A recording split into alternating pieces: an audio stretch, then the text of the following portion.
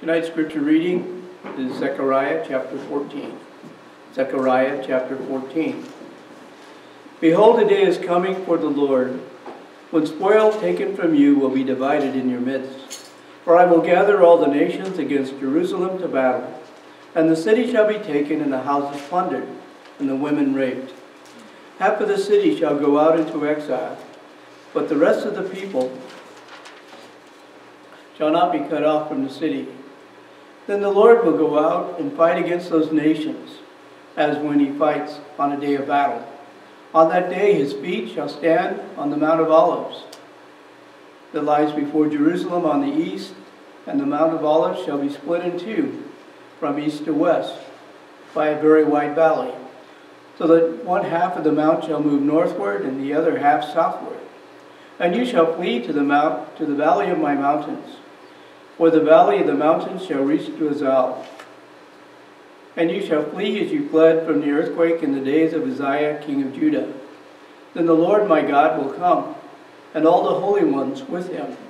On that day there shall be no light, cold or frost, and there shall be a unique day, which is known to the Lord, neither day nor night, but at evening time there shall be light. On that day living waters shall flow out from Jerusalem, half of them to the eastern sea, and half of them to the western sea. It shall continue in summer as in winter. And the Lord will be king over all the earth. On that day the Lord will be one, and his name one. The whole land shall be turned into a plain from Geba to Rimmon, south of Jerusalem.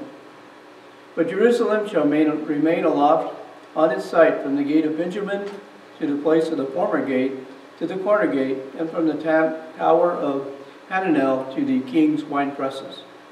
And it shall be inhabited, for there shall never again be a decree of utter destruction. Jerusalem shall dwell in security.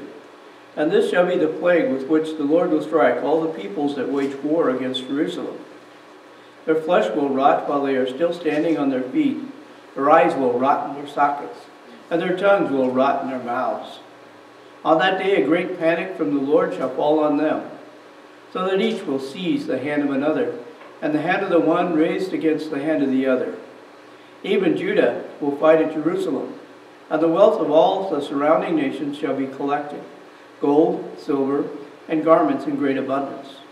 And a plague like this plague shall fall on the horses, the mules, the camels, the donkeys, and whatever beast may be in those camps.